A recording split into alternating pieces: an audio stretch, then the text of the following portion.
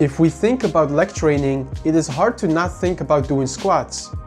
A squat is one of the most simple and effective exercises you can use to train the majority of your lower body muscles. But a squat comes in many forms. Two of the most popular variations of a squat are the traditional back squat and front squats. In today's video, we will compare the back and front squat, and I will also help you figure out which squat variation suits your training goals best. The front and back squat look quite different in terms of how you should execute the movement. But I want to start this comparison by emphasizing that in the big picture, a back and front squat are very similar. Both exercises train mostly knee extension and require your core to stabilize you during the movement. Also, with both exercises, the barbell should still travel over your midfoot to prevent you from falling forward or backward. But the obvious difference that separates these two exercises is bar placement. Because with a front squat, the bar is placed in front of you.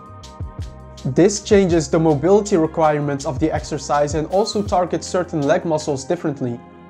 When you place the bar in front of you, you will have to maintain a more upright posture. Leaning forward more like you would do on a back squat results in the bar rolling off your shoulders. Since you are more upright during a front squat, there is also less hip extension. So the hip extensor muscles like the glutes and hamstrings will be less active. This results in your quadricep muscles to take on the majority of the weight during a front squat. Muscle activation research supports this. A 2015 study compared the front and back squat. The researchers found that front squats focuses a bit more on the quadriceps, whereas the back squats train the glutes and hamstrings harder. So if you would like to train your quadriceps harder, a front squat is a good variation. But there are also other benefits to front squats, specifically related to working around low back pain. With a front squat, you need less weight than on a back squat to train your lower body muscles hard. Combine this with the fact that there is less hip extension with a front squat, it is clear that there are less compressive forces on the spine during front squats compared to back squats. If you have a healthy and stable low back, you should be able to handle the compressive forces of a back squat just fine. But if you experience some low back discomfort, it is beneficial to opt for squat variations, like the front squat, that place less resistance on your spine. As mentioned at the beginning of this video, a front squat also has different mobility requirements than a back squat. First of all, you need to have good shoulder mobility in order to keep your upper arm up throughout the entire range of motion. You also need good thoracic spine mobility to do a proper front squat. One of the challenges during a front squat is keeping your chest up.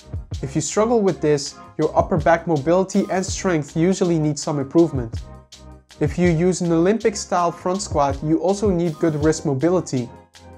I personally prefer the crossed arm form during front squat since I find that more comfortable. In this case, wrist mobility is less of a concern. Now that you have a good idea of the characteristics of a front squat, let's also look into the back squat so you have a balanced view of what both exercises have to offer. The main benefit of the back squat is that it usually is easier to overload than a front squat. If you are a power lifter or someone that cares about maximizing strength, then using back squats makes sense since you can practice with lifting heavier weights. As shown earlier, the back squat is also more hip dominant, so you'll find that your glutes and hamstrings are trained harder with a back squat. But I must note that even though the hamstrings get trained more during a back squat, also with back squats hamstring activation is still pretty low. Mostly the glutes get more attention with a back squat compared to front squatting. Also, for what it's worth, many people find a back squat simply more comfortable and easier to perform than front squats. Since front squats have unique mobility requirements and the form is less intuitive, you'll find that most people can learn the form of a back squat more quickly.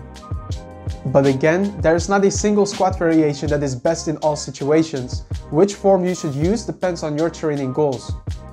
If you want to focus more on training your quadriceps and also reduce the amount of pressure on your low back, the front squat is a good option.